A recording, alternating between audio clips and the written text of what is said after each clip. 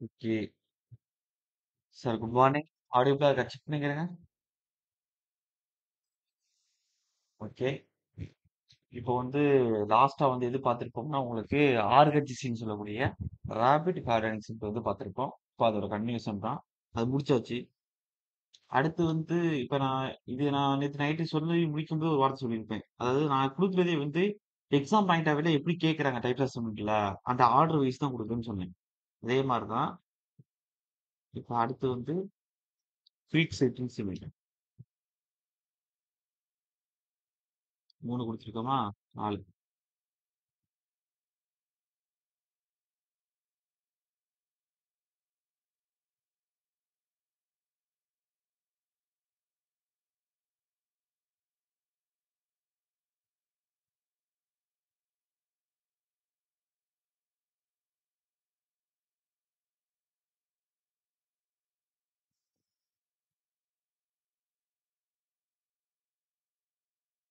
அதிலேயே இருக்கு.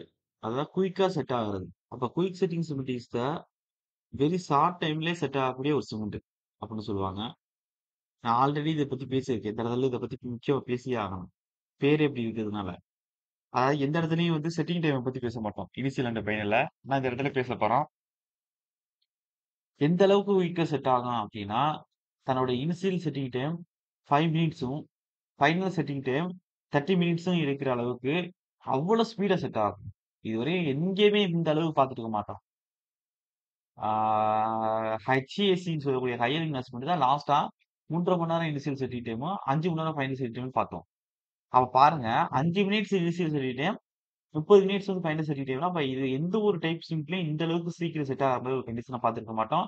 அதான் பேரே குயிக் செட்டிங் சிமெண்ட் இருக்கு. அப்ப எழுதிக்கிடுங்க. அதாவது quick settings meet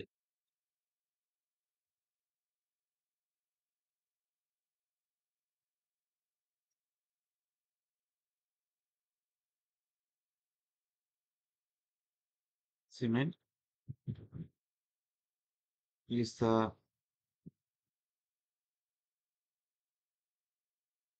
cement which sets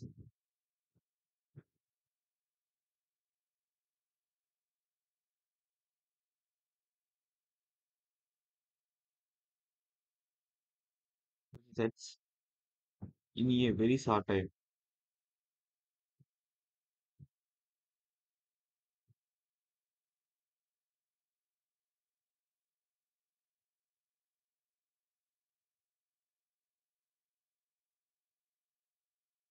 The initial setting time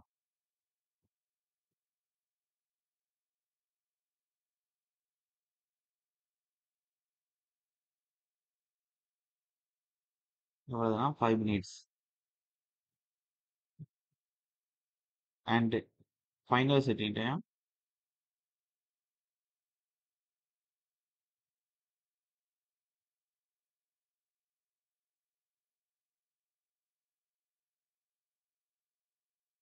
50 minutes இருக்கும்.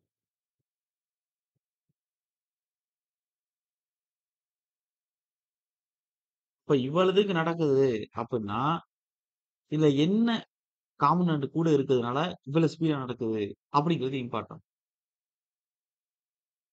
இப்ப இது எப்படி சொல்லுவாங்கன்னா, அது காம்பனன்ட்டோட கம்பேர் பண்ணி சொல்றத விட, இது வந்து ஆம், ஒரு சிமெண்ட்ல அது செட் ஆகுறதுக்கான ரியாக்ஷன எவ்வளவு தூரத்துக்கு ஆ, அதிகப்படுத்தணுமோ, அதாவது செட்டிங் இல்ல, செட்டிங் டைம இன்கிரீஸ் பண்ணணுமோ, அதுக்கான ரெஸ்பான்சிபிலிட்டி இருக்கிறது என்னன்னா, சிடிஎஸ்ன்னு சொல்லுவோம். அத மூலக்கூறா பார்க்கும் பொழுது சிப்ஸ்ன்னு சொல்லுவோம். 2 to 3% சேர்த்தோம்னா, அதோட டைம் ப்ரோலாங்கேஷனா மாறும். கொஞ்சம் எக்ஸ்பேண்ட் ஆகும். நார்மலா செட் ஆகுறது கொஞ்சம் தூரம் ஆகும். அப்ப எந்த அளவுக்கு கூட சேர்க்கிறோமோ, அந்த அளவுக்கு டைம் வந்து கூடிட்டு போயிட்டே இருக்கும் செட்டிங் டைம்ங்கிறது அப்படின்னு பேசுவோம். ஆனா, அந்த சிப்ஸத்துக்கு முழுக்க முழுக்க ஆப்போசிட்டா செயல்படக்கூடியது தான் இந்த சிம்ட். அப்ப இந்த சிமெண்ட் எப்படி சொல்லலாம்னா, சிப்சம் இல்லாத சிமெண்ட். அதாவது also no gypsum free cement அப்படின்னு சொல்லலாம். ஒரு சிப்சமே சேர்க்கப்படாத ஒரு சிமெண்ட் அப்படின்னு சொல்லலாம். சார் புரியுதா? அப்ப இத எப்படி சொல்லலாம்னா, ஆல்சோ நோன் ஆஸ், அதாவது நீங்க அத கம்பேர் பண்ணி படிக்கணும். மனப்பாடம் பண்ற மாரி படிக்கக்கூடாது. அப்ப குயிக் செட்டிங் சிமெண்ட் தான் இப்படி இருக்கு. குயிக்கா செட் ஆகும். அப்ப குயிக்கா செட் ஆகும்னா எவ்வளவு டயத்துல செட் ஆகும். அதுக்கடுத்து இதுக்கு ஒரு பொருள் குயிக்கா செட் ஆகுதுன்னா, ஒரு சிமெண்ட்ல என்ன பொருள் சேர்த்திருப்போம்? சிப்சம். அதுதான் அந்த டயத்த வந்து என்ன செய்றது? கூட்டுறது, கம்மி பண்றது. நார்மலா ஒரு ஓபிசி 30 மினிட்ஸ்ல செட் ஆகுது. Normal cement. அந்த நார்மல் லெவல்ல சிமெண்ட்லேருந்து டயத்த கூட்டுறோம்னா, அப்ப அதுக்கு தகுந்த மாரி உள்ளுக்குள்ள சிப்சம் சேர்க்கிறோம். அப்ப நார்மலா இருக்கக்கூடிய சிமெண்ட்லேருந்து டயத்த இன்னும் கம்மி பண்றோம்னா, அப்ப சிப்சமே சேர்க்கல அப்டின்னு அர்த்தம்.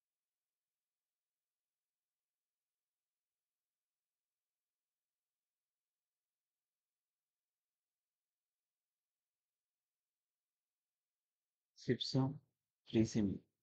இந்த ஃப்ரீ சிமெண்ட்ங்கிறதுக்கான அர்த்தம் கவனமா பார்க்கணும். எங்க எப்படி யூஸ் பண்றோமா? சவுண்ட் நியூஸ்ல ஒரு மாரி சொல்லிக் குடுத்திருப்பேன். ஓகே. அதுக்கு அடுத்து வேற என்ன சேர்க்கலாம்? அப்படின்னா எக்ஸாம் பாயிண்ட் ஆஃப் வியூல யூசர் ஸ்ட்ரெய்ட்டா போயிரலாம். வேணா எழுதிக்கிறேங்க.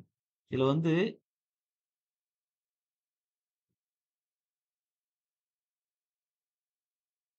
நார்மலா அந்த காம்பனன்ட்ட வச்சு பேசுவோம். குயிக்கா செட் ஆகுது அப்படின்னா, ஹீட் ஆஃப் ஹைட்ரஜன் எப்படி இருக்கும்? அதிகமாகும். இதுக்கையில ஹீட் ஆஃப் ஹைட்ரஜன் அதிகமா இருக்கக்கூடியது, உடனே வாட்டரோட ரியாக்ட் பண்ணக்கூடிய காம்பனன்ட் என்ன? ஆ C3A. கரெக்ட்டு தானே? அப்ப C3A தான் இதுல வந்து அதிகமா இருக்கும். ட்ரைகால்சியம் அலுமினேட் அப்படின்னு சொல்லலாம். இல்லாட்டி இது எப்படின்னா, த அலுமினியம் சல்பேட்ன்னு சொல்லுவாங்க.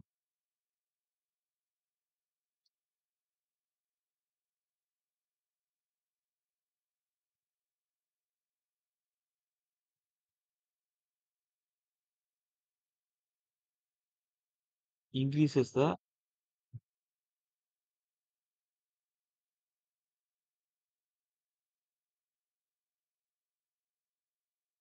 அலுமினியம் சல்பேட் தான் ஹீட் ஆஃப் ஹைட்ரஜன இன்கிரீஸ் பண்ணுது.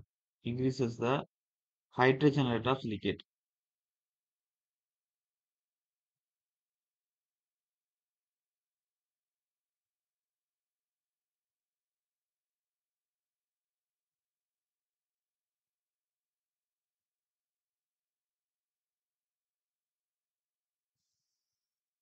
சரி, சரி. ட்ரைகால்சியம் அலுமினேட். ட்ரைகால்சியம் சிலிகேட்ன்னு வார்த்தை சொல்லிட்டேனோ? C3ன்னு சொல்லிட்டு சாரி. அதுக்கு வந்து ட்ரைகால்சியம் அலுமினேட். ஓகே.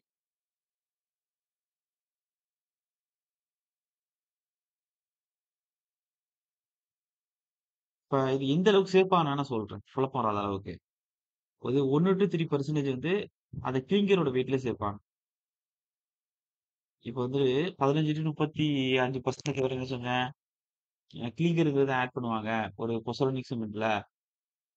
நார்மல் ஓபிசியோடன்னு சொன்னேனா, அது மாரி அந்த பொசோலானோ கிளிங்கர்ல என்ன செய்வாங்கன்னா, 1 டூ 3% வரைக்கும் வெயிட் அளவுக்கு என்ன செய்வாங்கன்னா, நம்மளுடைய அ அலுமினியம் சல்பேட் அது வந்து ஆட் பண்ணுவாங்க. அப்ப இந்த அலுமினியம் சல்பேட் ஆட் பண்ணும்போது என்ன பிரச்சனை நடக்கும்? என்ன விஷயம் நடக்கும்னா, ஆக்சிலரேட்டர் நடக்கும். இந்த ரிடார்டர் ஆக்சிலரேட்டர பத்தி நான் ஒரு இடத்துல பேசுவேன். இந்த இடத்துல வந்து அந்த அளவுக்கு பெருசா பேசணுமாங்கிறது டவுட். ஒரு இடம் வரும் அதுக்குன்னு. அட்மிக்ஸர்ன்னு ஒரு இடம் வரும். ஆனா ஜஸ்ட் ஒரு விஷயம் தெரிஞ்சுக்கிறது. அதாவது செட்டிங் டயத்த இன்கிரீஸ் பண்ணுதுன்னு சொன்னேன் தெரியுமா? அது ரிடார்டர் கேட்டகரில வந்துரும். செட்டிங் டயத்த கம்மி பண்ணக்கூடியது ஆக்சிலரேட்டர் கேட்டகரில வந்துரும். என்ன சொல்றேன் புரியுதா உங்களுக்கு? ஓகே. ஜஸ்ட் இது தெரிஞ்சுக்கிறீங்க. அத பத்தி டீட்டெயில்டா ஒரு இடத்துல கண்டிப்பா இதே கான்கிரீட் டெக்னாலஜி ஒரு இடத்துல இன் டெப்த்தா படிக்கிற ஒரு சூழ்நிலை வரும். அந்த இடத்துல சொல்றேன். அதுக்கடுத்து ஆடிங் எல்லாம் உங்களுக்கே தெரியும். அலுமினியம் சல்பேட் அப்படின்னாவே one of the accelerator.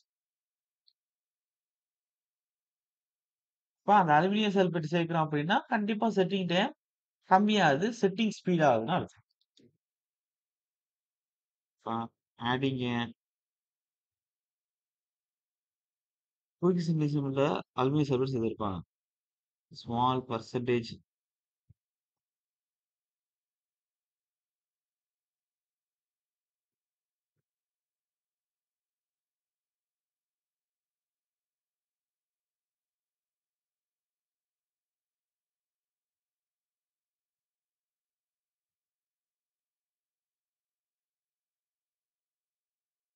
Aluminum sulfate. ஒரு percentage into 3%. அதாவது 3% 5 weight ஆகுங்க.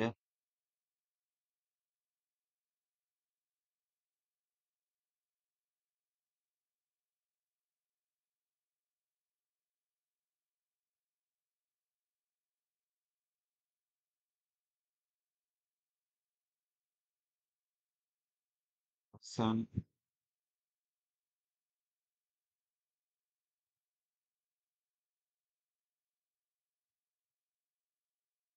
into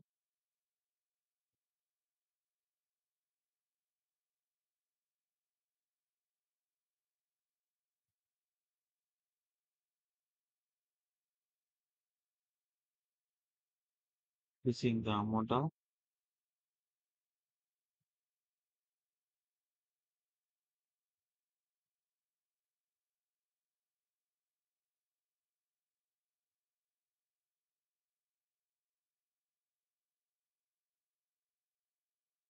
gypsum used with grinding.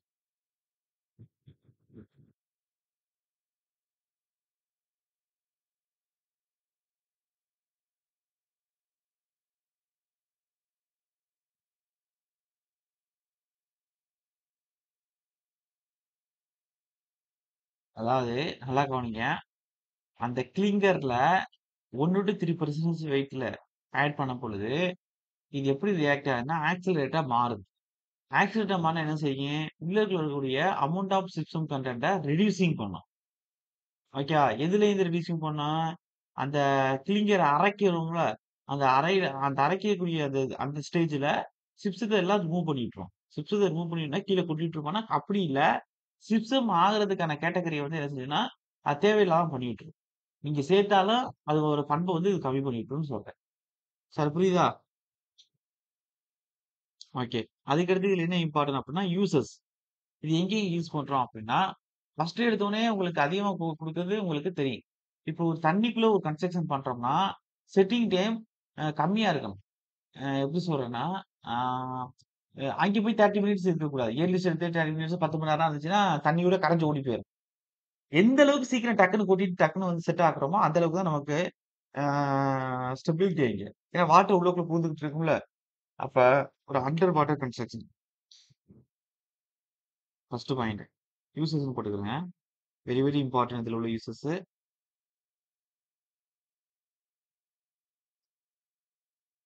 Is used in under water construction.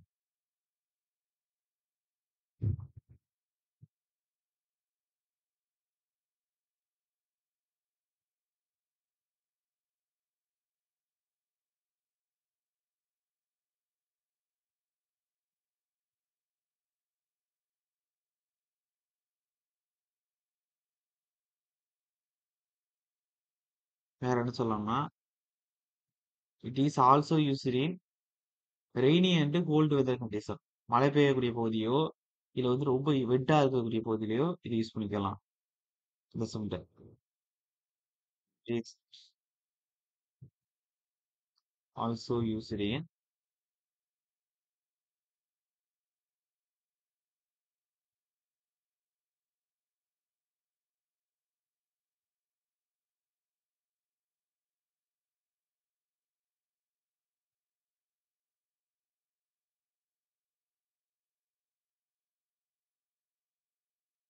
Gold weather conditions. அதுக்கடுத்து it is used a high temperature.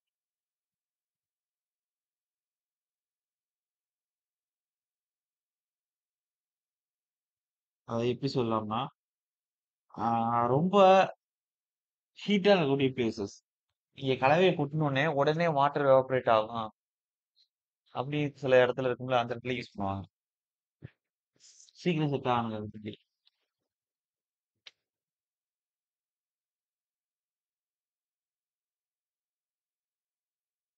It is used a higher temperature.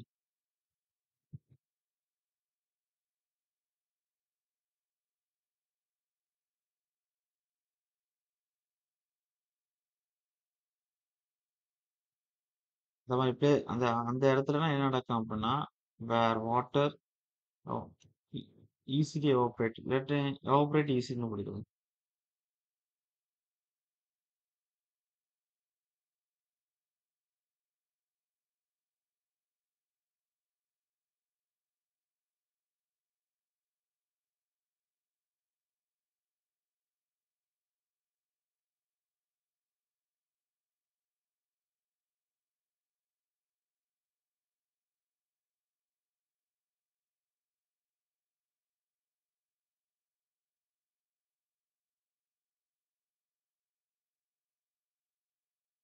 இல்லாட்டி அடுத்து used for இதெல்லாம் extra எழுதிக்கிறேங்க.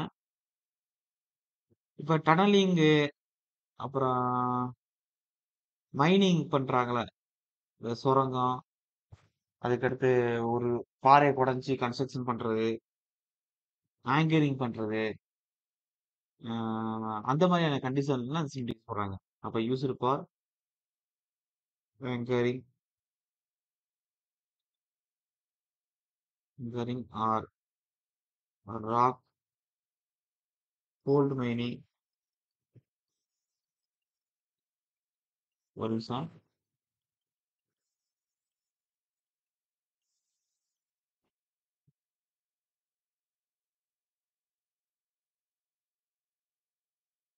Okay. அப்ப rock gold mining and tunnelling எழுதிக்கிறேங்க.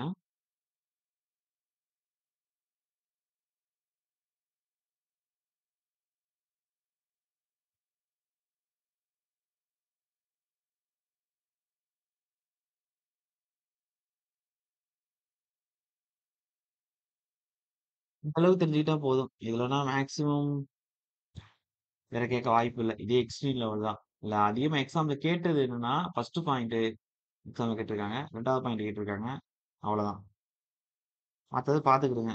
வேணாம். இந்த tick பண்ணாவே பார்க்காம போயிருவீங்க. நீங்க நாளையும் பார்த்துட்டு போங்க. ஓகே. அடுத்து. இப்ப எது முடிச்சிருக்கோம்னா 4 முடிச்சிருக்கும். 5வது. 5வது இம்பார்ட்டன்ட் வைஸ்ல இன்னும் 2 இருக்கு. அதாவது குயிக் செட்டிங் சொல்லியிருக்குமா? அப்ப லோ ஹீட் சிம்டம்னு சொல்லணும். ஹையர் இன்டென்சிட்டி சிம்டம்னு சொல்லணும். ஓகே. இம்பார்ட்டன்ட்னா எல்லாமே இம்பார்ட்டன்ட் தான். இதெல்லாம் மெயினா இம்பார்ட்டன்ட் நான் சொல்றேன். இப்ப அடுத்து குயிக் செட்டிங்ஸ் லிமிட். ஆ,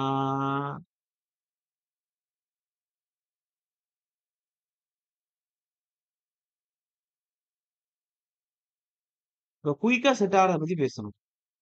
அப்ப இனிஷியல் செட்டிங் டைம் வந்து ரொம்ப கம்மியா இருந்துச்சு. அதுக்கடுத்து லோ ஹீட் சிம்ட பத்தி பேசுறோம். அந்த வார்த்தையிலே அர்த்தம் இருக்கு. அப்ப ஹீட்டே லோவா தான் இங்க ப்ரொடியூஸ் ஆகுது. ஹீட் லோவா ப்ரொடியூஸ் ஆச்சுன்னா அதோட டைம் என்ன ஆகும்?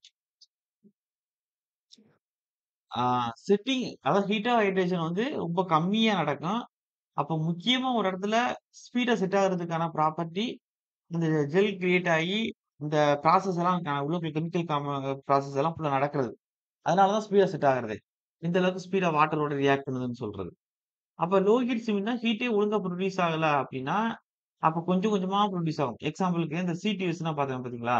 ரொம்ப நேரம் கழிச்சு தான் என்ன செய்யணும் அல்டிமேட் ஸ்ட்ரென்த் ரீச் பண்ற மாதிரி இருக்கும். ஒழுங்கான ஹீட் வந்து ப்ரொடியூஸ் ஆகாத காரணத்தினால.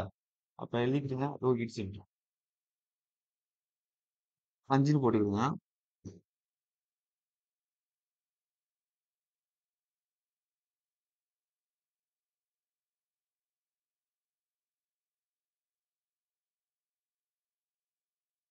இதுல ஒரு குழப்பம் வந்துகிட்டு இருக்குங்களா இருக்கும். அது எக்ஸாம் இப்போ திருப்பி திருப்பி படிக்கும்போது தெரியும்.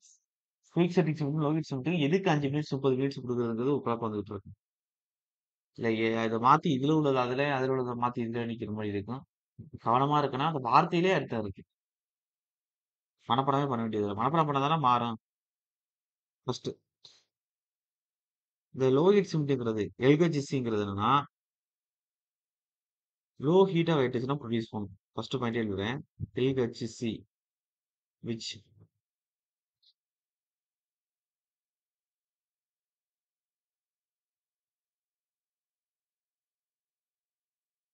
produces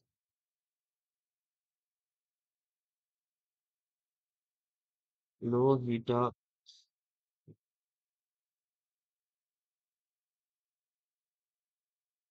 hydrogen during the setting.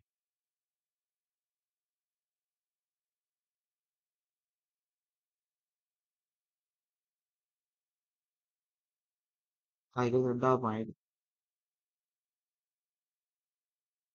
இது எப்படி இருக்கும்னா லெஸ் கம்ப்ரசிவ் ஸ்ட்ரென்த் தான் இருக்கும். எதோட கம்பேர் பண்ணும்போது நம்ம ஓபிசின்னு சொல்லக்கூடிய ஆர்டினரி போட்டு மெஷர்மெண்ட் கம்பேர் பண்ணும்போது it possesses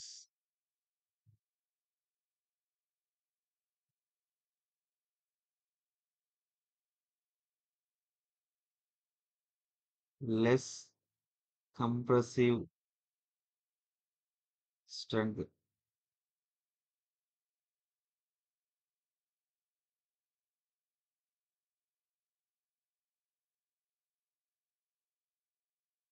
than ordinary Portland cement.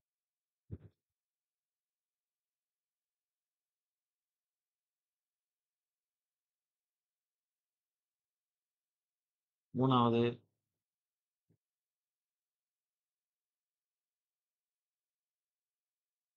இதுல வந்து லைம்னு சொல்லக்கூடியது ரொம்ப லெஸ்ஸா இருக்கும் ஓபிசியோட கம்பேர் பண்ணும்போது. It has less Lime content then OBC.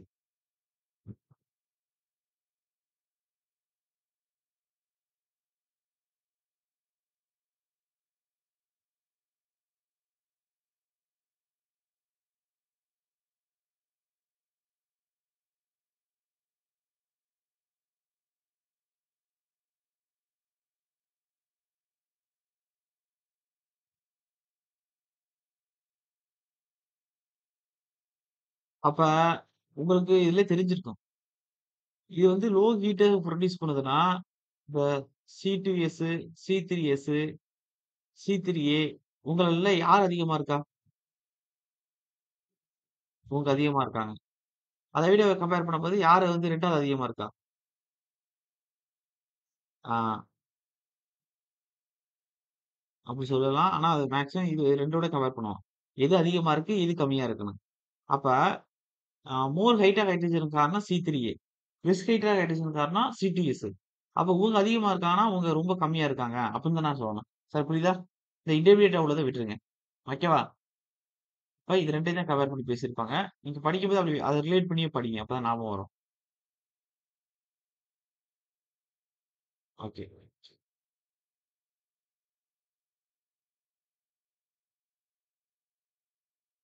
இது எப்படி இருக்குன்னா, C2Sங்கிறது அதிகமா இருக்கும். எவ்வளவு பெர்சன்டேஜ் இருக்குன்னா, அதையும் குடுத்துர்றேன். 46% இருக்கு. அண்ட் C3Aங்கிறது கம்மியா இருக்கு. எந்த அளவுக்கு கம்மியா இருக்கும்னா, பாருங்க 5% இவ்வளவுதான் இருக்கு. அப்ப கிட்டத்தட்ட 46, 5 2யும் கூட்டுனா 51% வந்துருச்சு. மீதி இருக்கக்கூடியது தான் அந்த 2 காம்பவுண்டும் சேர்ந்து இருக்கு. அப்புறம் அடுத்து என்ன சொல்லலாம் அப்படின்னா, யூசஸ். அப்ப இது எந்த டைப்பா யூஸ் பண்ணலாம் அப்படின்னா, ரொம்ப நேரமா சில கன்ஸ்ட்ரக்ஷன்லாம் செட் ஆகுற மாரி இருக்கும். இந்த கிராவிட்டி டேப்ன்னு சொல்லுவாங்க. அப்புறம் ரீட்டெய்னிங் வால். இப்ப புரியும் உங்களுக்கு. ரீட்டெய்னிங் வாலு. ஆ வேற என்ன சொல்லலாம்? ஒரு கெமிக்கல் பிளான்ட் கட்டுறோம் அப்படின்னா, அந்த இடத்துல இந்த மாதிரியான இடத்துல யூஸ் பண்ணலாம். ஆனா நார்மலா கட்டக்கூடிய இடத்துலலாம் நமக்கு ஆ தெரியும். ஒரு மினிமம் ஓபிசி அளவுக்காச்சு 7 ஸ்ட்ரென்த் இருக்கு. சாரி 7 ஸ்ட்ரென்த்ன்னு சொல்றேன். செட்டிங்டே இருக்கணும். யூசர்ன்னு எழுதிக்கிறேங்க. Normal type of construction ஒர்க்னா use பண்ண மாட்டாங்க. This type of cement is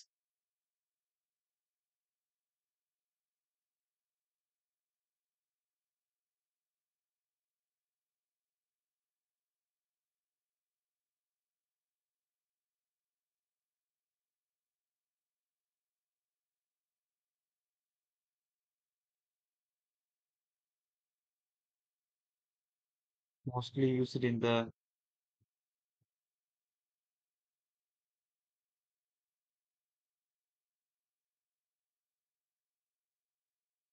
Construction of retaining wall,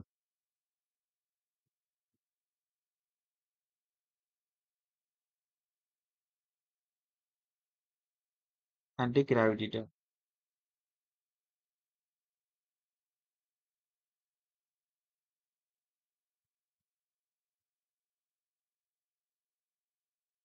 வேற என்ன சொல்லலாம்னா, ஆ அப்ப இந்த அளவுக்கு ரொம்ப ஸ்லோவா இருக்கிறதுனால, இந்த தின் எப்படி சொல்றது? இந்த ரொம்ப அடர்த்தியா திக்கு சொல்லுவோம். திக்னஸ் அதிகமா இருக்கக்கூடிய கான்கிரீட்டுக்கு யூஸ் பண்ணலாம். ஆனா ரொம்ப தின்னா இருக்கு அப்படின்னா, அந்த இதெல்லாம் யூஸ் பண்ண முடியாது. அது எப்படி இருக்கும்னா, செட் ஆகுறதுக்கு ரொம்ப நேரம் ஆகுறதுனால, கான்கிரீட் கொஞ்சம் நேரம் சரிஞ்சு கொட்டி போயிரும். தின்னா இருக்குது ரொம்ப. என்ன சொல்றேன் புரியுதா உங்களுக்கு? அப்புறம் அது வந்து வெயிட்டும் அதிகம் தாங்காது.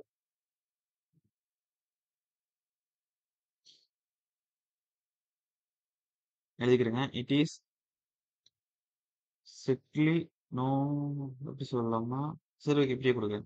It is strictly not suitable not suitable for thin concrete section குடுத்துருமா? இல்ல ஆர்சிசி செக்ஷன் குடுக்கணுமா? சரி ஓகே கான்கிரீட் செக்ஷனே குடுத்துருங்க. நாட் சூட்டபிள் ஃபார்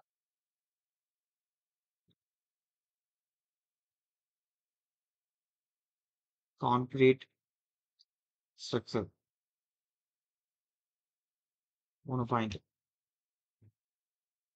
3வது பாயிண்ட். 2 பாயிண்ட் தான் குடுத்துருக்கேன். அடுத்து வேற என்ன சொல்லலாம்? கெமிக்கல் பிளான்ட் இன்ஸ்ட்ரக்ஷன் யூஸ் பண்ணுவாங்க. எழுதிக்கிறேன். இதோட 2வது பாயிண்ட்டா குடுத்துருக்கலாம். It is also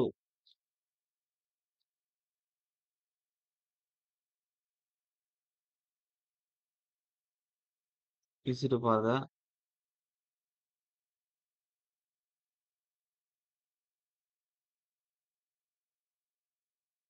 instruction of chemical plants.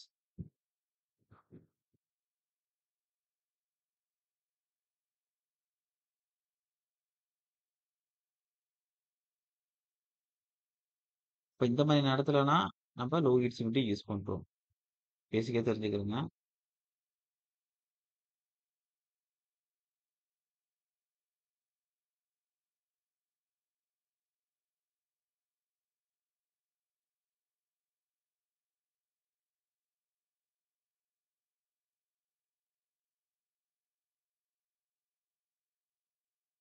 இது குடுக்கலாமான்னு பார்க்குறேன். இது நார்மலா இன்டென்சிட்டி எவ்வளோ சார் இருக்கும்? டேபிளேஷனே குடுத்தாச்சு. 60 மினிட்ஸு ஃபைனல் சீட்டும் 10 ஹவர்ஸ் இருக்கும். ஓகே தானே? ஓகே. இன்னும் வந்து உங்களுக்கு ப்ராப்பரா சொல்லணும் அப்டின்னா, இது ஒரு ஹீட் ஆயிடுச்சு ரொம்ப லெஸ்ஸா வந்து ப்ரொடியூஸ் ஆகும்ன்னு சொன்னோம்னா, அப்ப எந்த அளவுக்கு ஒரு 7 நாள்ல ப்ரொடியூஸ் ஆகும் அப்டின்னா,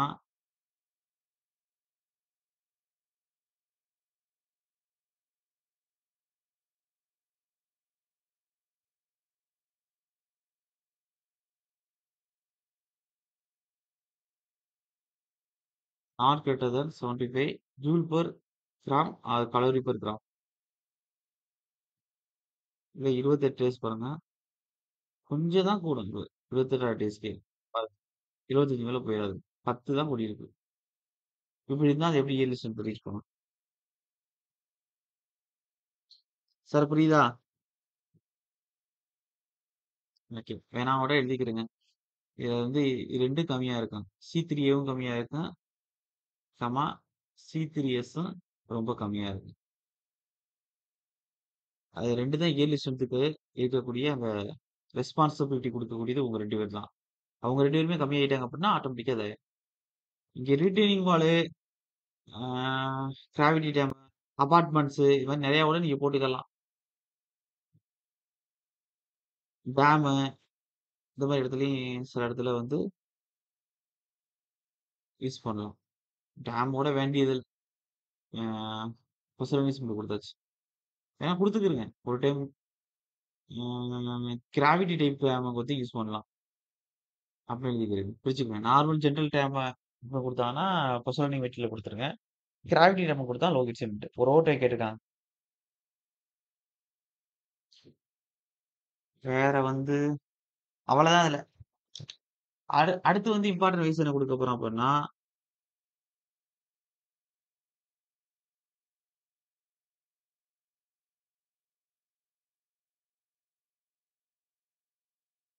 சல்பைட் ரெசிஸ்டிங் சவுண்ட் கொடுத்துடலாமா?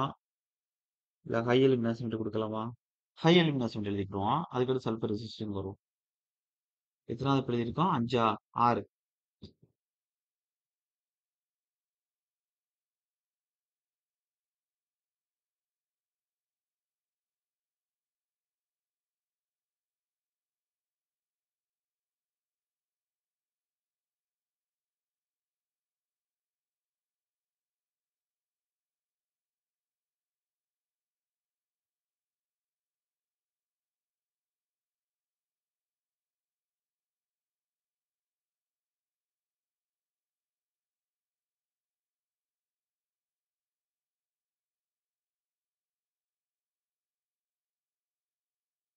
இது எப்படி ப்ரொடியூஸ் பண்றோம்னா, இந்த கிளிங்கரோட லைம்ஸ்டோனு இல்லாட்டி சால்க்கு, அதுக்கடுத்து பாக்சைடு இதெல்லாம் மிக்ஸ் பண்றதுனால.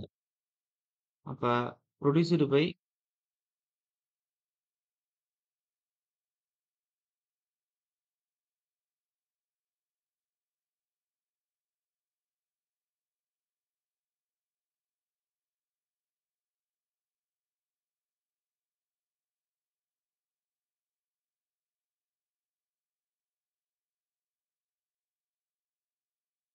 fusing together a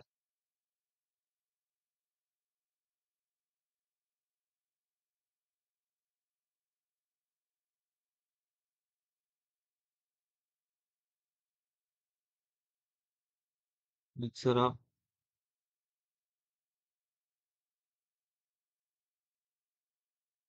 limestone or chalk plus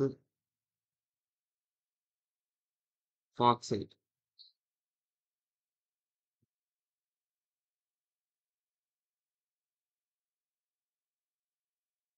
இருக்கக்கூடிய ரொம்ப வந்து இம்பார்ட்டன்டான விஷயம்னா அட்மிக்சர் ஆட் பண்ணக்கூடாது அதோட. ஞாபகம் வச்சுக்கிடுங்க. அதுக்கடுத்து வேற என்ன சொல்லலாம் அப்படின்னா, இதுல இருக்கக்கூடிய total amount of aluminium content வந்து எப்பயும் 32% கீழ போயிறக்கூடாது. அதிகப்படுத்திக்கிட்டே போகணும். அப்பதான் எப்படி இருக்குன்னா, ஆ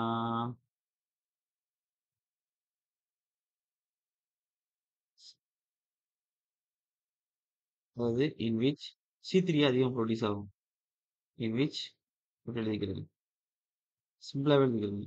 in which the total amount of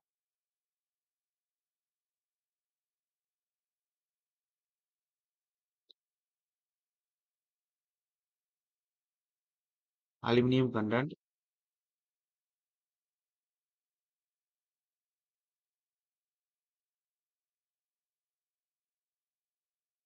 should not be lesser than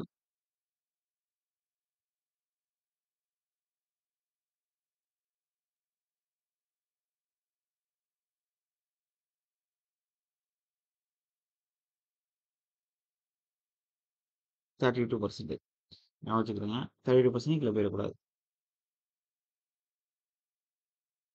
அதே வந்து ரேஷியோ எப்படி இருக்கணும் அப்படின்னா, அதாவது rate of weight of அலுமினியாவுக்கும் weight of Lime. அப்ப நம்ம எந்த அளவுக்கு அலுமினியாவும் லைமும் ரேஷியோல எடுக்கணும்னா 0.85 to 1.3. அதாவது நம்ம எடுக்கக்கூடிய அலுமினியா வந்து ஒரு 40% எடுக்கிறோம் அப்படின்னா, லைம் வந்து எப்படி சொல்றது? ஒரு 50% எடுக்கிறோம். இல்ல 60% எடுக்கிறோம். இல்ல 70% எடுக்கிறோம்னா 2க்கும் ரேஷியோ போடும்போது 0.85 லேருந்து 1.3 அளவுக்கு போகும். புரியுதா? ஓகே. இப்ப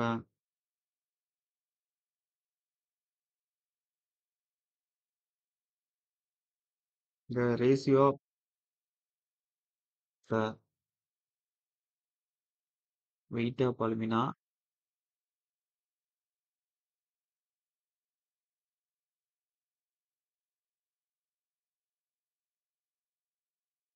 content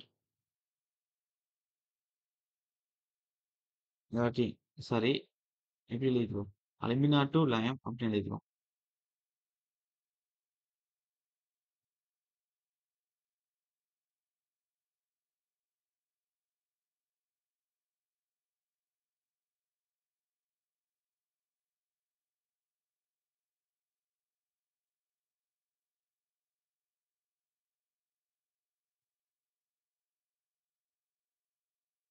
should be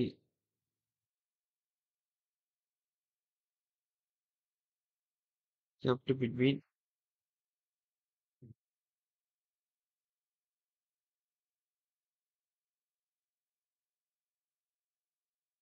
0.5 to 1.30.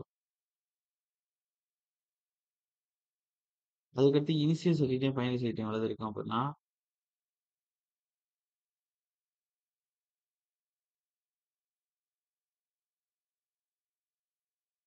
வேணா இது எப்படி தியரி மாதிரி எழுதிக்கிறோங்க அப்படியே. அதாவது நம்ம உள்ளுக்குள்ள ஹை எலிமினா கண்டென்ட் இருக்கிறதுனால since it contains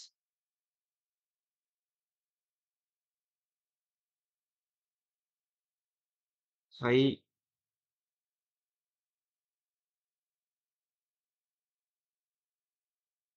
alumina cement இல்லாட்டி alumina content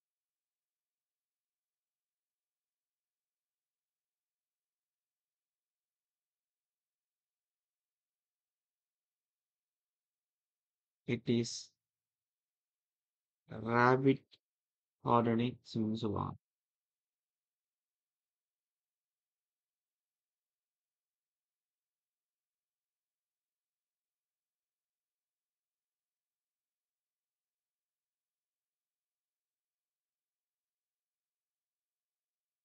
high alumina cement இருக்கிறதுனால அது ரேபிட் ஹார்டனிங்கா இருக்கும். இந்த சிம்பிள் சொல்றேன். ரேபிட் கார்னரிங்கா இருக்குன்னா குயிக்கா செட் ஆகக்கூடிய இந்த சிமெண்ட் அப்படிங்கிற அர்த்தம் இந்த இடத்துல. அப்ப ஹை அலுமினா கண்டென்ட் இருக்கிறதுனால இது வந்து ஆர்கஜி சிமெண்ட் அப்படின்னு அங்கே போயிடக்கூடாது. சார் என்ன சொல்றேன் புரியுதா? இந்த சென்டென்ஸுக்கு தகுந்த மாதிரி இந்த வார்த்தையை கொண்டு போன்னு நான் சொல்றேன். சார் புரியுதா? இல்லாட்டி இந்த பிரச்சனை வேணாம். இந்த ரேபிட்டை தூக்கிட்டு குயிக்னு கொடுத்துரும். குயிக் ஹார்டனிங் சிமெண்ட்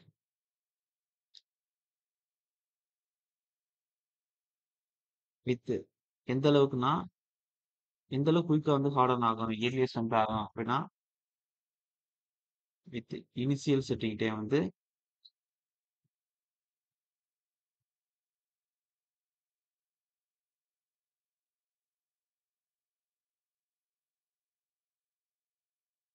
சார் 3 மணி நேரம் இருக்கும். எபோட் 3 3 மணி நேரம் போட்டிருப்பான்.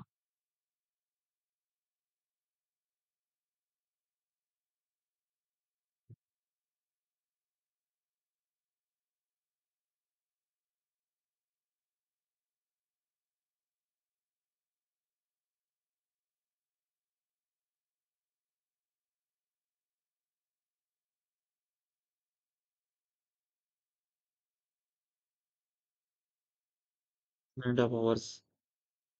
இதோட ஃபைனல் செட்டிங் டைம் வந்து இந்த 5 மணி நேரம் தானே சொன்னேன்.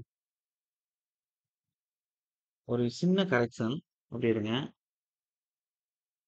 குக்கிங் இருக்குது எம்எஸ்டி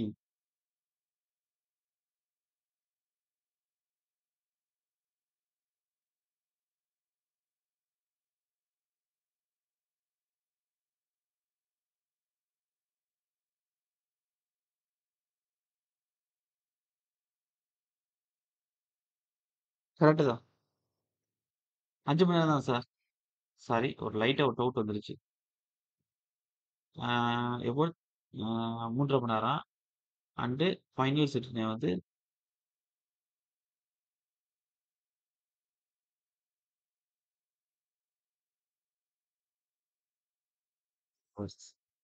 அவ்வளோ. சார் புரியுதா? வேற எங்க யூஸ் பண்றாங்க அப்படின்னா கேன் பி யூஸ்ட் இன் பெரிய பெரிய கிளீன்ஸ் இந்த சொல்லுவோம்ல இந்த ஒரு இந்த கிளீன்ஸ் வந்து இந்த மேனுஃபேக்சரிங் அசம்பிளில யூஸ் பண்ணோம்ல இந்த பெரிய பெரிய ஃபேக்டரி கிளீன்ஸ் கிளீன்ஸ் அதுக்கு வந்து சிம்னிஸ் அதிக ஹீட்டை தாங்கக்கூடிய சிம்னிஸ் தான் கட்டுறாங்கல்ல அதெல்லாம் எந்த டைப் ஆஃப் யூஸ் பண்ணுவாங்க கெமிக்கல் பிளான்ட் ஒர்க் ஷாப்பு அதுக்கடுத்து எங்கெங்கன்னா அதிகப்படியான டெம்பரேச்சர் வருதோ அந்த இடத்துல ஒரு காங்கிரீட் சர்ஃபேஸ் கட்ட போறோம்னா அந்த இடத்துல யூஸ் பண்ணுவாங்கன்னு சொல்லிட்டு அதுக்கு வந்து கோல்டு டெம்பரேச்சர் இந்த இடத்துல யூஸ் பண்ணுவாங்க எழுதிக்கிறேங்க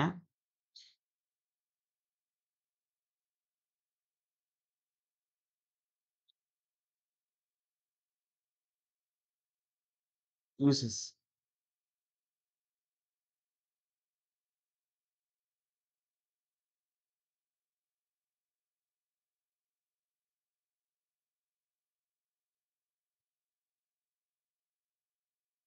It is used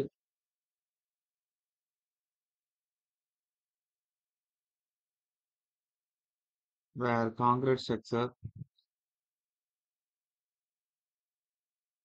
நான் இந்த இது நோட்ஸ் குடுக்குறது எத ரெஃபரன்ஸா வச்சு குடுத்துட்டு இருக்கேன்னா, எம்எஸ் செட்டிங்கிற ஒரு book standard book.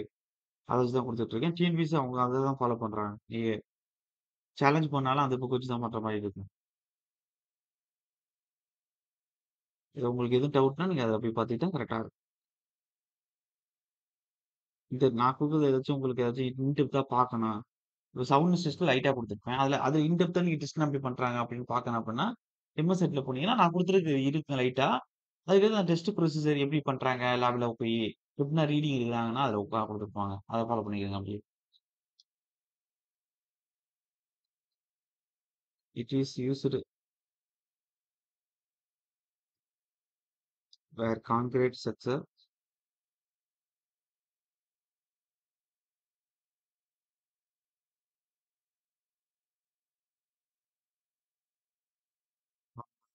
subjected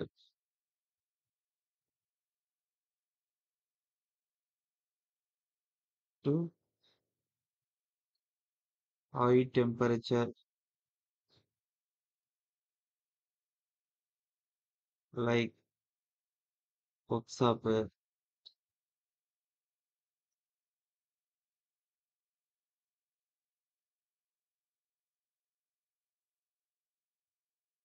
refractory, clean and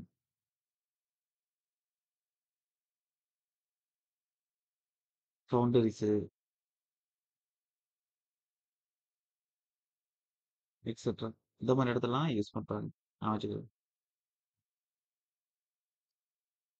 சரி ஓகேவா? அடுத்து சல்பர் ரெசிஸ்டிங் சிமெண்ட் போட்டுக்கங்க.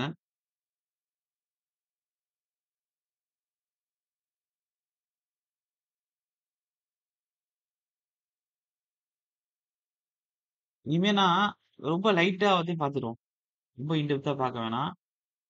ஆ மேலோட்டமா எக்ஸாம் பாயிண்ட் ஆஃப் வியூல எது எது இருக்கு அப்படிங்கிறத வச்சு பார்ப்போம். சல்பர் ரெசிஸ்டிங்க்கு யூசஸ் வந்து கேட்பாங்க அது. கொஞ்சம் சல்பர் ரெசிஸ்டிங் இம்பார்ட்டன்ட் தான். இத என்ன செய்யலாம்? இதுக்கு பழசு சரி ஓகே. இதுக்கு வந்து கொஞ்சம் டீட்டெயிலா குடுக்குறேன். இப்ப எத்தனாவது டைப் சிமெண்ட் பார்க்க போறோம்? 7ஆ? Okay.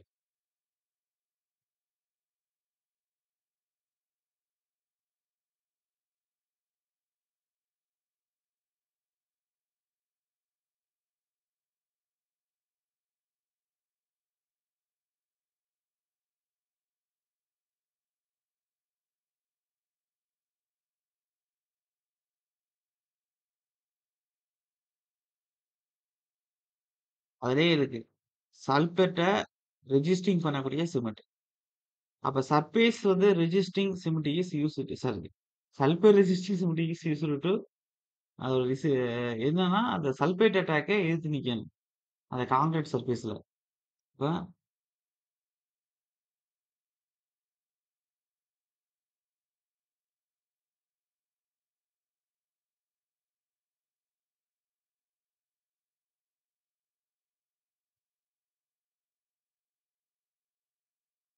Sulphate ரெஜிஸ்டிங் cement is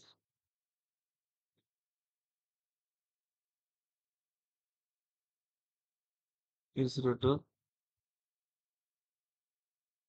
ரெஜிஸ்ட் sulphate attack in concrete.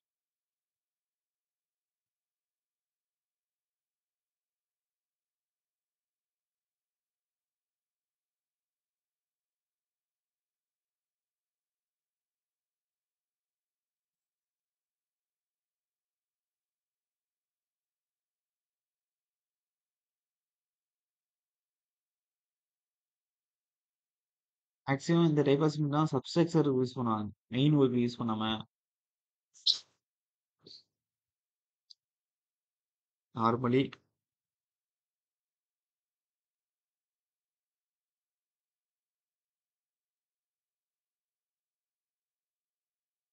this type of cement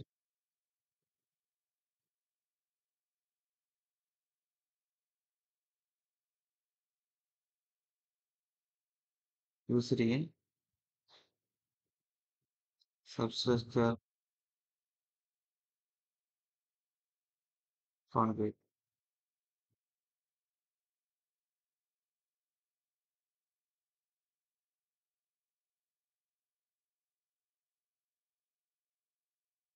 இப்ப எந்த அளவுக்கு சல்பேட் வந்து இருக்கணும் சாயில் அப்படின்னா, சாயில்னு சொல்ல முடியாது. ஒரு சாயிலுக்கு சல்பேட் வந்து எது சேரும்? அதுக்குள்ள இருக்கக்கூடிய கிரவுண்ட் வாட்டர். நிலத்தடி நீர் மட்டம் எந்த அளவுக்கு ஊடுருவி இருக்கு. அதுதான் சாயிலுக்கே இந்த உப்பு தன்மை சல்பேட் வந்து குடுக்க போகுது. இப்ப ஒரு இடத்துல கன்ஸ்ட்ரக்ஷன் பண்ண போறோம் அப்படின்னா, அந்த சாயில்ல அந்த கிரவுண்ட் வாட்டர்ல இருக்கக்கூடிய சல்பேட் 0.2 இருக்கலாம், இல்ல 0.3 இருக்கலாம். லிட்டருக்கு இவ்வளவு கிராம் இருக்கலாம். 1 லிட்டர் இருக்குன்னா 0.2% இல்ல 0.3% சல்பர் இருக்கலாம். அதுக்கு மேல போகக்கூடாது. அப்ப எழுதிக்கிறேங்க. இன்ஸ்ட்ரக்ஷன் இன்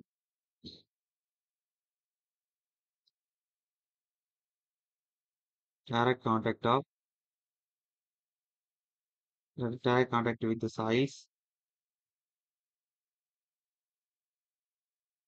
or groundwater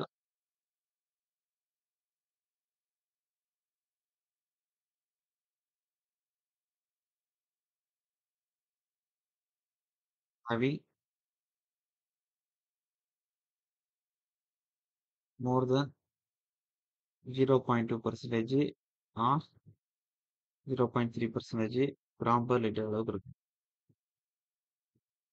அதாவது sulphate salt respectively.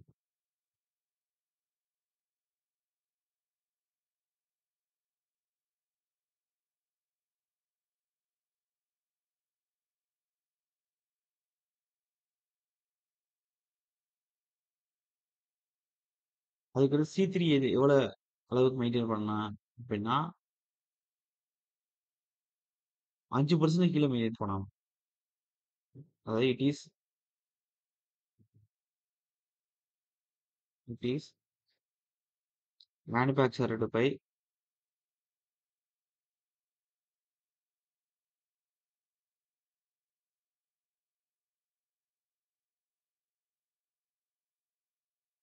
keeping the percentage of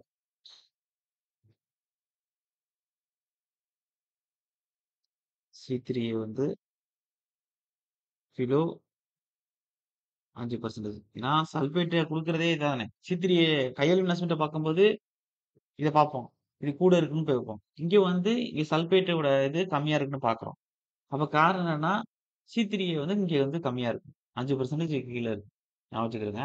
அவ்வளவுதான். இத வேற மாரி இந்த கெமிக்கல் காம்பனன்ட்டோட வச்சு குடுக்கலாம். எப்படி குடுக்கலாம்னா, இதுல எது கூட இருக்குன்னா, சல்பேட்ட தடுக்கிறோம். அப்ப இந்த அலுமினியம் சம்மந்தப்பட்ட விஷயம் கம்மியா இருக்கும். சிமெண்ட்ல இருக்கக்கூடிய 4 காம்பனன்ட்ல அலுமினியம் சம்மந்தப்பட்டது 2 தான். ஒண்ணு C3A, இன்னொன்னு C4A. அப்ப அது 2ம் கம்மியா இருக்கும். C2S, C3S கூட இருக்கும். சார் புரியுதா? அப்ப இது இம்பார்ட்டன்ட் சார். எழுதிக்கிறேங்க. மேல எழுதியிருக்கேன் அத. அப்ப percentage of C2S and C3S வந்து அதிகமா இருக்கும். அதே வந்து C3A இது மைனஸ் நான் இல்ல. போடுறேன். இது இங்கிட்டு இது இப்படி இருக்கு, இங்கிட்டு இது இப்படி இருக்குண்ணா. அண்ட் C4A அப்படிங்கிறது 2ம் சேர்ந்து கம்மியா இருக்கு. திரும்பவும் சொல்றேன். இது இம்பார்ட்டன்ட். C3A வந்து எந்த அளவுக்கு லிமிட் பண்ணணும் அப்படின்னா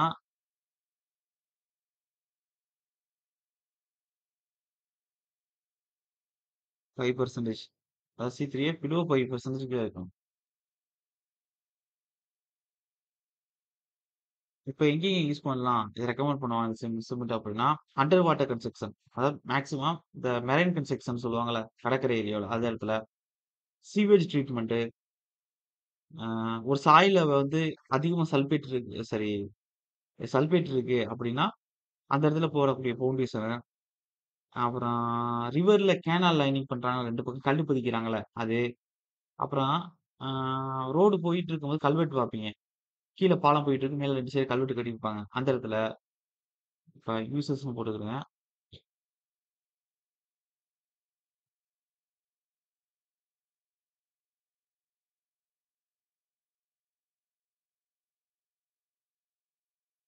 under water construction,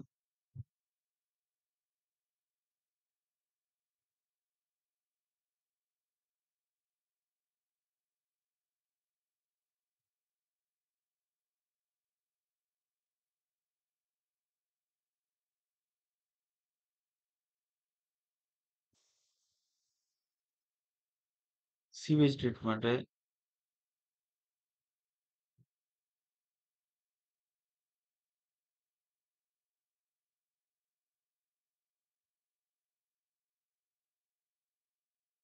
canal lining,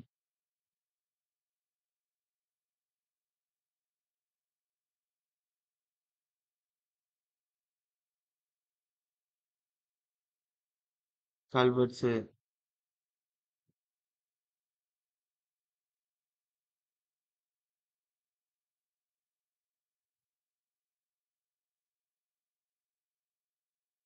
foundation.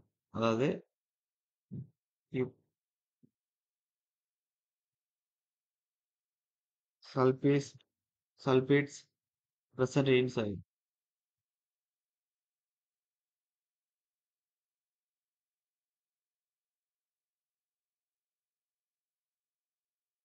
இந்த மாரி இடத்துல இத யூஸ் பண்ணுவாங்க. சரி ஓகேவா? அதுக்கடுத்து இனிமே குடுக்குறதுன்னா ரொம்ப கம்மியா குடுப்பேன் சார். அதாவது இனிமே நான் அதிக இம்பார்ட்டன்ட் இல்ல. எக்ஸாம்ல கேட்டா, ஏதாச்சும் ஒரு எக்ஸாம்ல எஸ்எஸ்சிலயோ ஏதோ ஒரு எக்ஸாம்ல கேட்டிருப்பாங்க. அது சின்ன விஷயம் தான் கேட்டிருப்பாங்க. இதுக்கு போயிட்டு இனிமே பக்கம் பக்கமா குடுத்தோம்னா, எத படிக்கிறோமோ அத மறந்துருவோம். படிச்சிரலாம். ஃபர்ஸ்ட் டைம் படிக்கும்போது படிச்சிருவீங்க ஆர்வத்துல.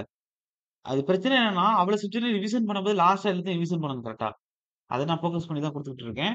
அப்ப அந்த இடத்துல வந்து நெறைய இத விட்டுட்டு போற மாரி ஆயிரும். முக்கியமான விஷயத்த படிக்காம, எல்லாம் ஞாபகப்படுத்தும்போது தேவையானது மறந்து போயிரும். அதனால இந்த எந்த அளவு அதாவது கம்மி பண்றேங்கிறதுனால விஷயத்த கம்மி பண்ண போறதில்ல. அது எந்த அளவுக்கு சுருக்கி வந்து சென்டென்ஸா குடுக்கலாமோ, அந்த அளவுக்கு குடுக்குறேன். ம். வேற என்ன சென்டென்ஸ் குடுக்கலாம் அடுத்த டைப்ல. லோகிட்டு குடுத்தாச்சு. Full sitting குடுத்தாச்சு. Super resisting. Last goodness lock எழுதிக்கிறோம். எவ்வளவு இருக்குன்னு இதுல இருக்கும். ஆ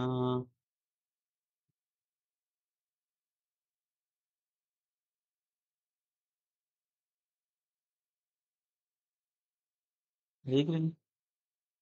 யூசர்ஸ் எழுதிக்கிறேங்க அப்படியே. 8.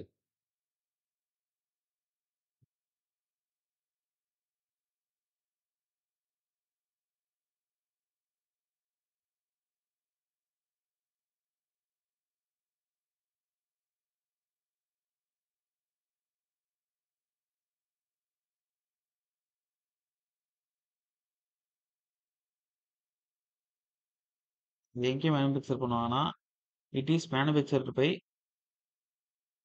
ஓபிசி கிளிங்கர் வந்து உருவாகும்ல, அதுல 60% வந்து பிளாஸ்டிக் ஃபிட்னஸ் லாக் சேர்ப்பாங்க. ஆல்ரெடி சொல்லியிருக்கேன். ஒரு இடத்துல பிளாஸ்டிக் ஃபிட்னஸ் லாக்னா என்ன?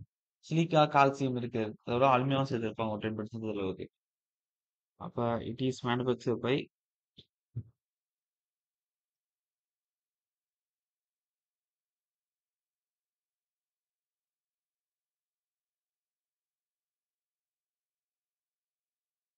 Manufactured by inter of OBC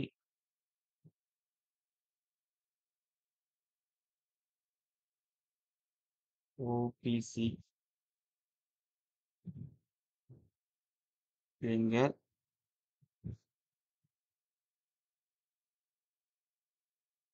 with 60% of blast fitness lock.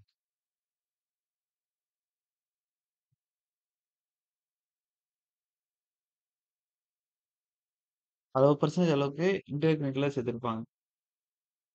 இந்த பிளாஸ்டிக் ஃபிட்னஸ் லாக் என்னன்னா, நமக்கு CaO 45%, சிலிக்கா 33%, அலுமினா ஒரு 10% இருக்கு. இதெல்லாம் சேர்ந்தது தான் பிளாஸ்டிக் ஃபிட்னஸ் லாக்னு சொல்லுவாங்க. இது எங்க யூஸ் பண்ணுவாங்க அப்படின்னா, இப்ப சில இடத்துல குளோரைடு அட்டாக் அதிகம் இருக்கும். சில இடத்துல சல்பேட் அட்டாக் அதிகம் இருக்கும். சில இடத்துல அல்கைல்ஸ் அட்டாக் அதிகம் இருக்கும். இது மாரி எல்லா மாரியான அட்டாக்கு இருக்கக்கூடிய சாயில் டைப்ல ஒரு ஃபவுண்டேஷன் நம்ம வைக்க போறோம் அப்படின்னா, இல்ல அந்த இடத்துல ஒரு கன்ஸ்ட்ரக்ஷன் கட்டப் போறோம் தண்ணி தேக்கி அப்படின்னா, அப்ப அந்த இடத்துல வந்து இது வந்து ஒரு பெட்டர் ரெசிஸ்டன்ஸ குடுக்கும். அதுக்கடுத்து ஒரு சாயில்ல ஆ லோ பெர்மியபிலிட்டி இருக்கக்கூடிய இடத்துல அதாவது இது எப்படி இருக்கும்னா, ஆ தண்ணி அதிகம் ஊடுருவி போகக்கூடிய இடத்துல இத கட்டுவாங்க. எக்ஸாம்பிள் சொல்லலாம் மெரைன் வொர்க்ஸ்ன்னு சொல்லுவாங்கல்ல. அந்த மாரி இடத்துல. ஏன்னா, இது கூட ஒரு இந்த இந்த சிமெண்ட் யூஸ் பண்ணி கட்டக்கூடிய கான்கிரீட் எப்படி இருக்குன்னா, உள்ளுக்குள்ள போரஸ் ரொம்ப கம்மியா இருக்கும். லோ பெர்மியபிலிட்டியா இருக்கும்.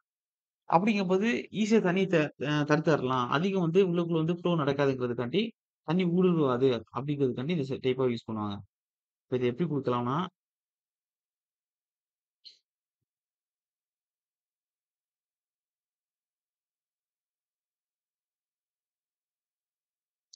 அதாவது ஒரே வார்த்தையில பாயிண்ட் எழுதிருங்க. சீ வாட்டர் கன்ஸ்ட்ரக்ஷன் யூசஸ்ன்னு போட்டுக்கோங்க.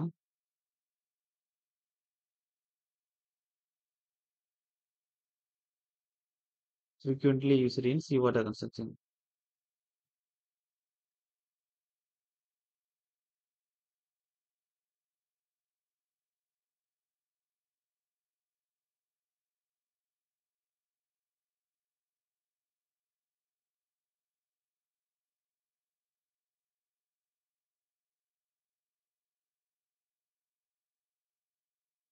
சர்ஃபேஸ் இது ரொம்ப வந்து உறுதியா இருக்கும்.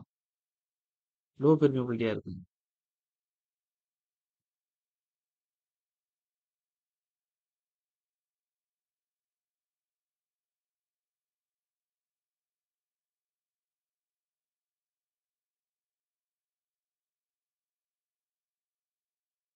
அப்ப லோ பெர்மியபிலிட்டினா சர்ஃபேஸ் ரொம்ப ஹைலி ரெசிஸ்டா இருக்குன்னு அர்த்தம். ஹார்டா இருக்குன்னு அர்த்தம்.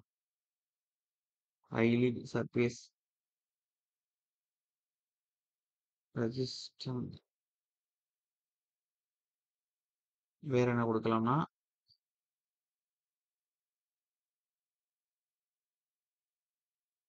4 நாளா ஓபிஸ் தான் ரொம்ப காஸ்ட் கம்மியா இருக்கும். அதோட சீப்பரா இருக்கும் அது.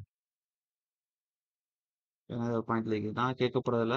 எழுதிக்கிறேங்க. This type of cement is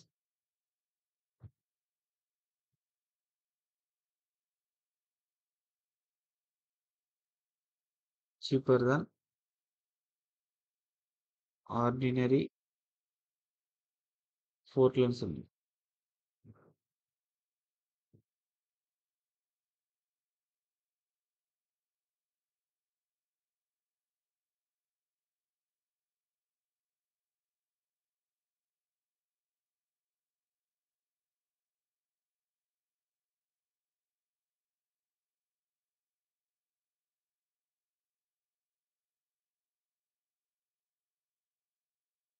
எட்டு முடிச்சாச்சா? அடுத்து 9 எழுதிக்கிறேங்க. Coloured cement.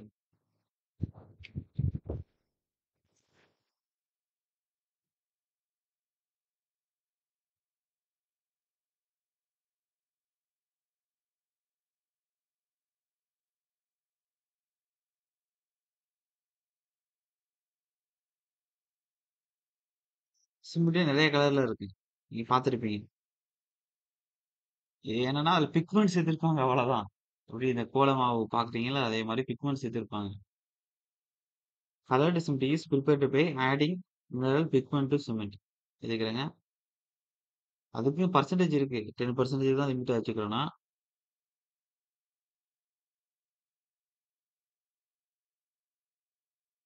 colored cement is prepared by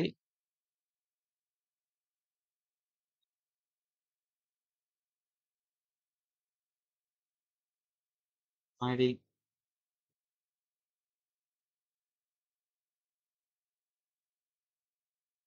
mineral pigments to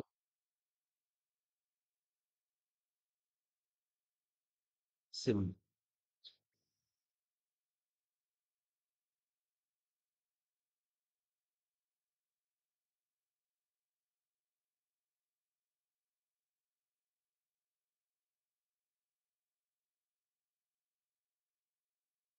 இப்ப அந்த பிக்மெண்ட் எந்த அளவுக்கு சேர்க்கணுங்கிறது ஒரு ரூல் இருக்கு.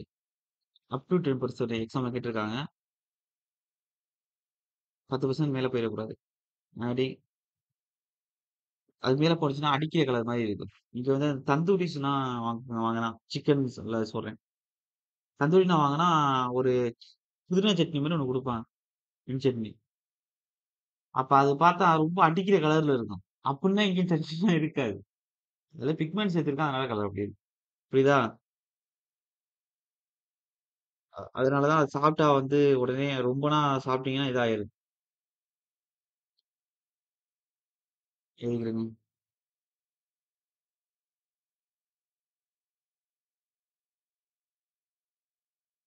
Two 10%.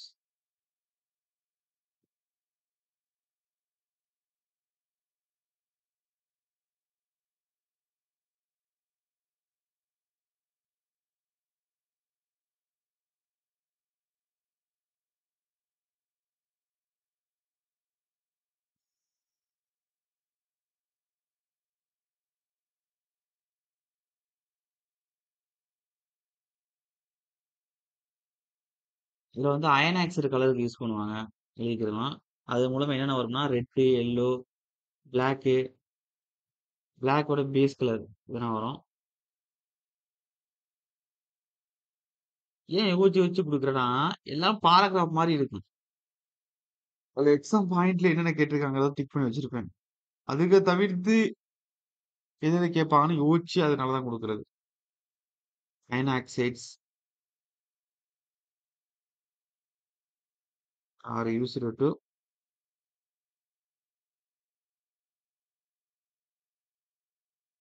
Red, red, yellow and black base கலர்ன்னு எழுதிருங்க. Colours.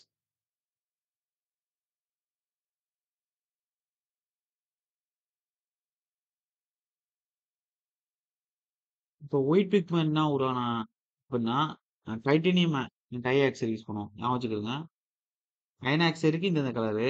இது ஒயிட் கலர்ல வரணும் பிக்மெண்ட் அப்படின்னா titanium di oxide TiO2 is the usual white pigment.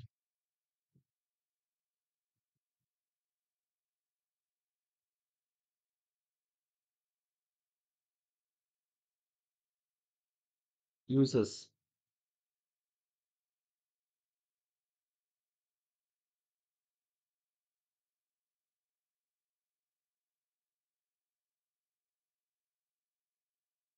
it is used for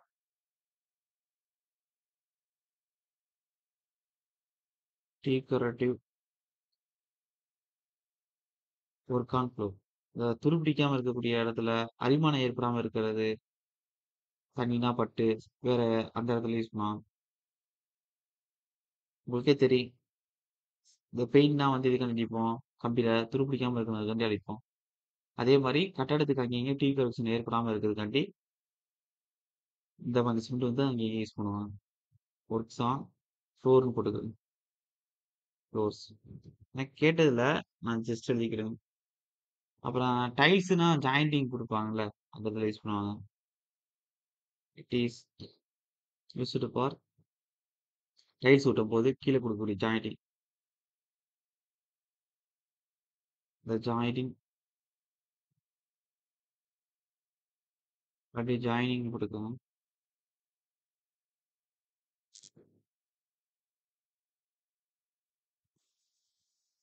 tiles.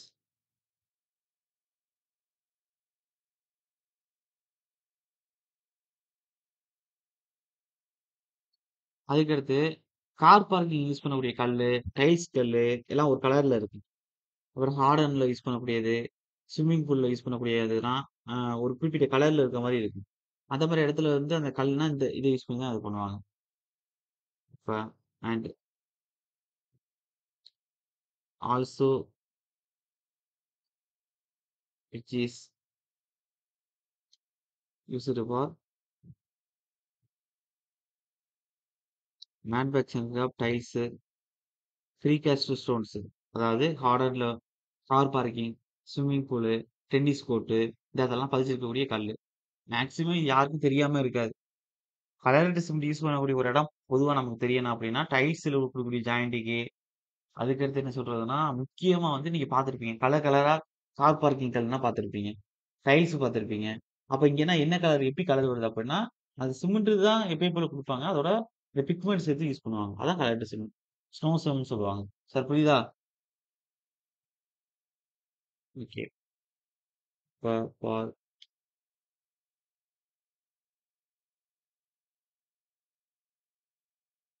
Manufacturing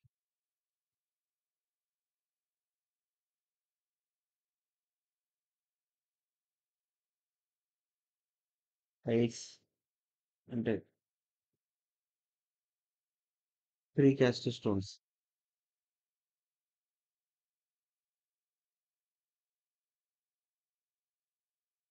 like இல்லாட்டி சர்ச்சஸ்ன்னு போட்டுக்கோங்க.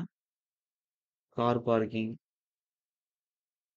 அது ப்ரீகாஸ்ட் ஸ்டோன்ஸ் என்னன்னா, கார் பார்க்கிங்ல குடுக்குறது, swimming pool, tennis court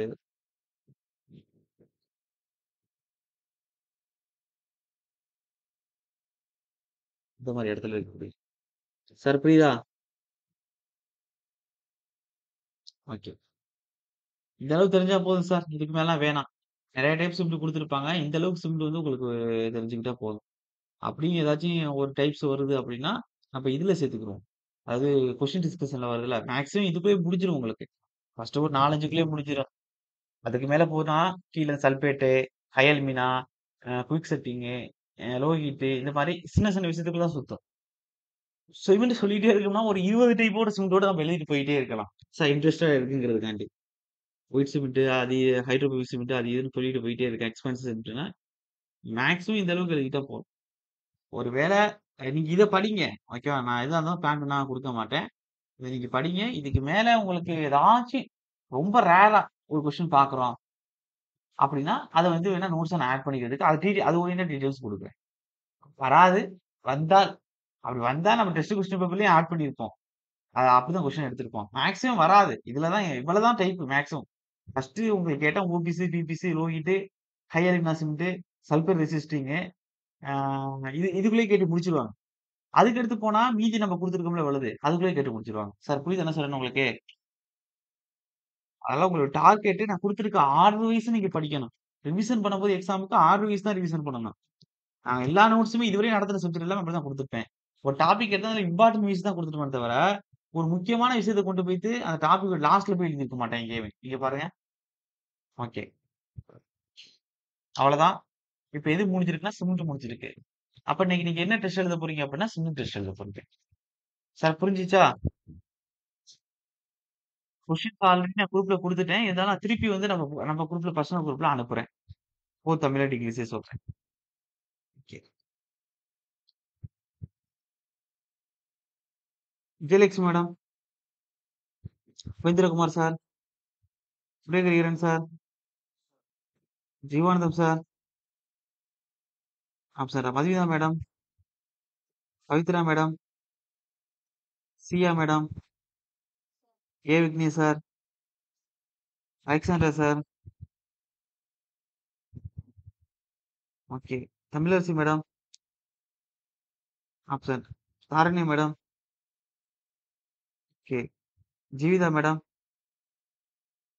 ஆப்சென்ட்டா. Manimekalai madam, ஆப்சென்ட்டா. Nagalakshmi madam, ஆப்சென்ட்டா. Parimala madam, okay. Shruti madam, okay. Syed Ibrahim sir,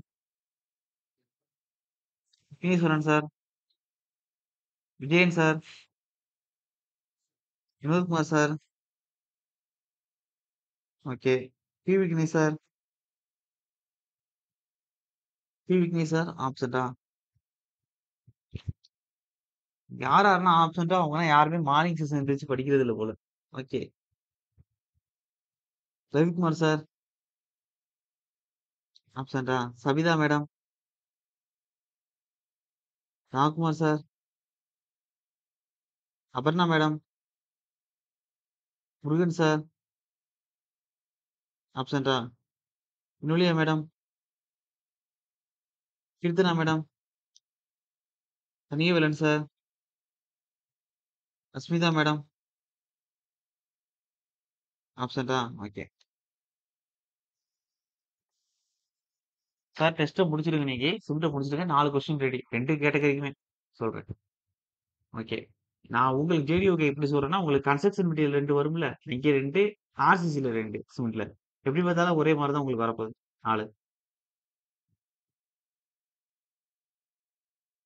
okay sir. Thank you. Okay.